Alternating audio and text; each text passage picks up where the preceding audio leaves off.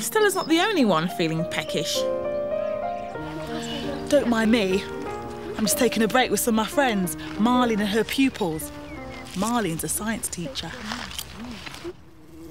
But our peaceful picnic has just been rudely interrupted. Oh!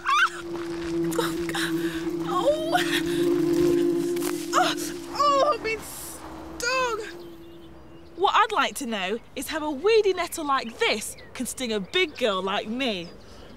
Trish, are you all right? Oh, yes, Marlene. I know it's only a nettle, but it really hurts. How do nettles sting? Well, they may look as if they have smooth leaves, Trish, but just watch this.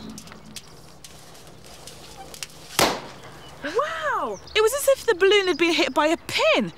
Those nettles must be covered in something pretty sharp. They're covered in thousands of stinging hairs. You only have to brush against them with your skin and they pierce you and inject you with poison.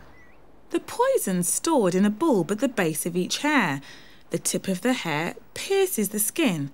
It looks really sharp. Right. Marlene can show me just how sharp it is. Look at the tip compared to a familiar sharp object, a pin. A sharp object? Wow, that's amazing. Even something as pointed as a pin has a flat surface. You actually have to push quite hard on this surface to create enough pressure to pierce a balloon.